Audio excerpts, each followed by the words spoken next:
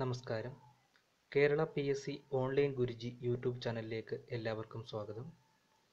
Company board assistant എക്സാമിന് ചോദിക്കാൻ സാധ്യതയുള്ള ഡിഗ്രി ലെവൽ മാത്സ് ക്വസ്റ്റ്യനുകൾ പരിചയപ്പെടുന്ന ഒരു വീഡിയോ സീരീസാണിത്. ഈ വീഡിയോ സീരീസിലെ രണ്ടാമത്തെ പാർട്ടാണ്. ഒന്നാമത്തെ പാർട്ട് കണ്ടതിന് ശേഷം മാത്രം ഈ പാർട്ട് കാണുക. ഈ സീരീസിൽ ഇംഗ്ലീഷ് മീഡിയത്തിലുള്ള ചോദ്യങ്ങളായിരിക്കും പരിചയപ്പെടുന്നത്. അവ നിങ്ങൾക്ക് ഡിഗ്രി ലെവൽ എക്സാമുകൾ എഴുതാൻ സഹായകമാകുന്ന രീതിയിലാണ് തയ്യാറാക്കിയിരിക്കുന്നത്. ഈ ചാനൽ ഇതുവരെ സബ്സ്ക്രൈബ് ചെയ്യാത്തവർ ചാനലിൻ്റെ ഹോം പേജിൽ പോയി ചാനൽ സബ്സ്ക്രൈബ് ചെയ്യാൻ ശ്രദ്ധിക്കുക. നിങ്ങൾക്ക് യഥാസമയം നോട്ടിഫിക്കേഷനുകൾ ലഭിക്കുവാൻ വേണ്ടി തൊട്ടടുത്തുള്ള ബെൽ ഐക്കണിൽ ക്ലിക്ക് ചെയ്യാൻ പ്രത്യേകം ശ്രദ്ധിക്കുക.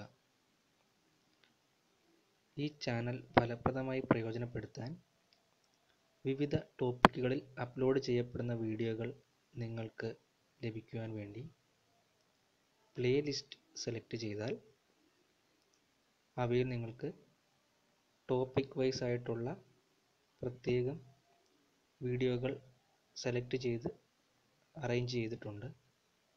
അവ നിങ്ങൾക്ക് ഓപ്പണാക്കി പഠിക്കാവുന്നതാണ്.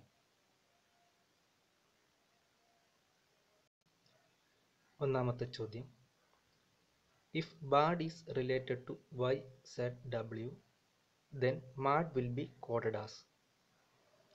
ഇതൊരു കോഡിംഗ് ഡീകോഡിംഗ് വിഭാഗത്തിൽപ്പെടുന്ന ചോദ്യമാണ്. അപ്പോൾ ഇതെങ്ങനെ ചെയ്യുമെന്ന് നോക്കാം. നമുക്ക് തന്നിരിക്കുന്നത് bad is equal to y, z, w, അതായത് ബാഡ് എന്ന code word y, z, w തുല്യമാണ്. അപ്പോൾ ഇതിലെ ഓരോ അക്ഷരങ്ങൾ തമ്മിലും എന്തെങ്കിലും ഒരു റിലേഷൻ കാണും. അവ നമുക്ക് കണ്ടുപിടിക്കണം. അപ്പോൾ നമ്മൾ ഓരോ അക്ഷരങ്ങൾ തമ്മിലുള്ള റിലേഷൻ താരതമ്യം ചെയ്യുകയാണെങ്കിൽ ബിയും വൈയും ഇടത്തെ സൈഡിലെ വാക്കിൻ്റെ ആദ്യത്തെ അക്ഷരവും വലത്തെ സൈഡിലെ വാക്കിൻ്റെ ആദ്യത്തെ അക്ഷരം തമ്മിലുള്ള കമ്പാരിസൺ ആണ്. ബി എന്ന് പറയുന്നത് ഇംഗ്ലീഷ് അക്ഷരമാലയിലെ രണ്ടാമത്തെ അക്ഷരവും വൈ എന്ന് പറയുന്നത് 25ാമത്തെ അക്ഷരവുമാണ്. അപ്പോൾ അവ തമ്മിലുള്ള തുക 27 ആണ്.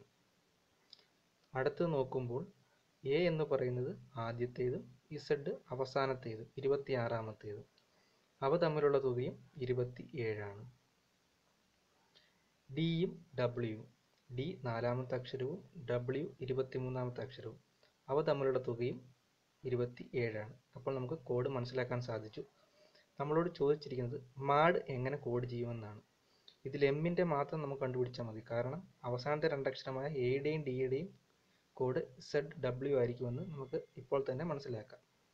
അപ്പോൾ എം 13ാമത്തെ അക്ഷരമാണ്. അപ്പോൾ 14ാമത്തെ അക്ഷരം കണ്ടുപിടിക്കാൻ തൊട്ടടുത്ത അക്ഷരം എൻ 14, അപ്പോൾ അവ തമ്മിലുള്ള തുക 14, 13, 27.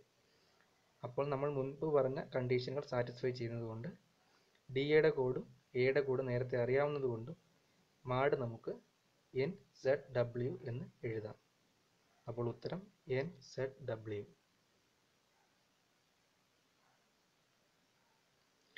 രണ്ടാമത്തെ ചോദ്യം, the volume of A cube is 27,044 cubic centimetre. രണ്ടാമത്തെ question, the volume of A cube is 2744 cubic centimetre. It's surface area is. അതായത് ഒരു ക്യൂബിൻ്റെ വോളിയം നമുക്ക് തന്നിട്ടുണ്ട് 2744 ക്യൂബിക് സെൻറ്റിമീറ്റർ ആണ്. അപ്പോൾ നമുക്ക് ക്യൂബിൻ്റെ വോളിയം കണ്ടുപിടിക്കാനുള്ള ഫോർമുല എന്ന് പറഞ്ഞാൽ എ ക്യൂബാണ്. അപ്പോൾ 2744 എന്തിൻ്റെ ക്യൂബാണ് എന്ന് കണ്ടുപിടിക്കാൻ അതിൻ്റെ ക്യൂബ് റൂട്ട് കാണുക.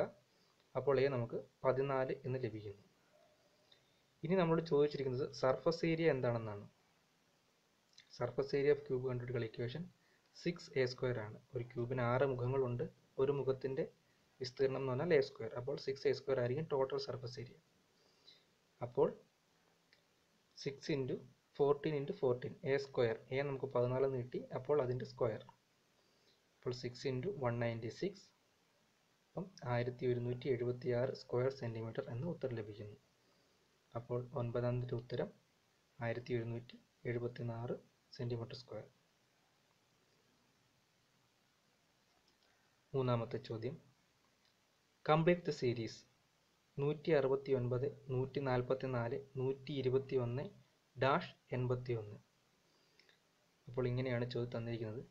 അപ്പോൾ ശ്രദ്ധിച്ചാൽ നമുക്ക് മനസ്സിലാവും 169 13ൻ്റെ ക്യൂബാണ്, 144 12ൻ്റെ ക്യൂബാണ്, 121 11ൻ്റെ ക്യൂബാണ്.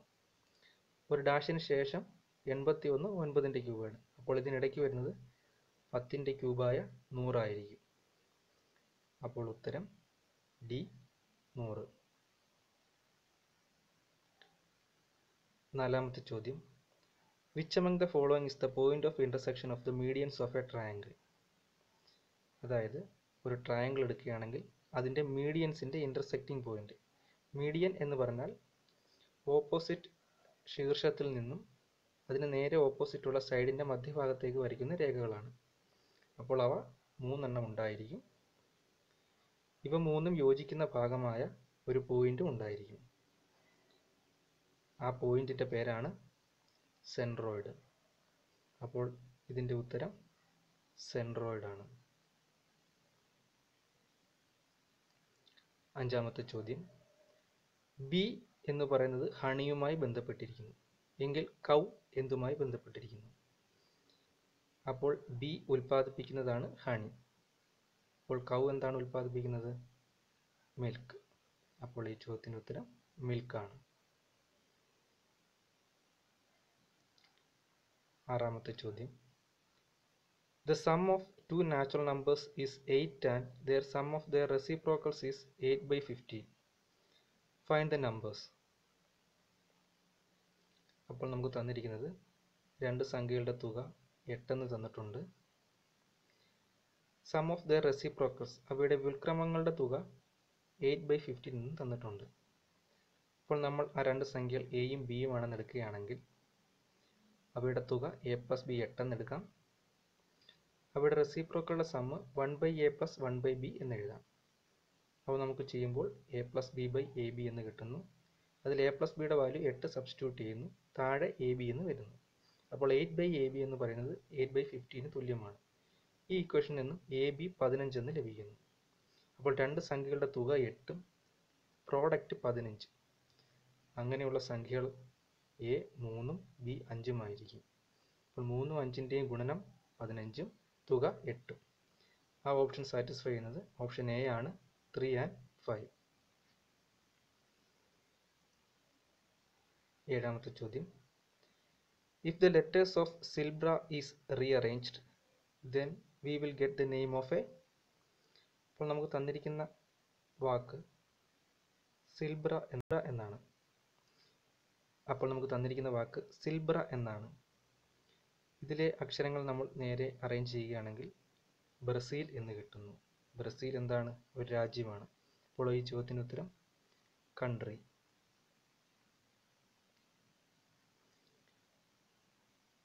എട്ടാമത്തെ ചോദ്യം, if rupees 400 is invested at 10% interest per annum compounded half yearly, then the amount at the end of the first year will be.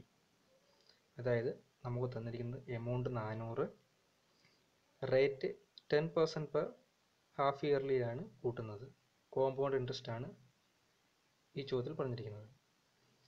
അപ്പോൾ എത്ര വർഷത്തേക്കാണ്? 1 വർഷത്തേക്കാണ് നിക്ഷേപിച്ചിരിക്കുന്നത്. അപ്പോൾ 1 വർഷം കഴിഞ്ഞ് ലഭിക്കുന്ന തുക കണ്ടുപിടിക്കാനുള്ള ഇക്വേഷൻ ഹാഫ് ഇയർലി ആകുമ്പോൾ ചെറിയൊരു വ്യത്യാസമുണ്ട്.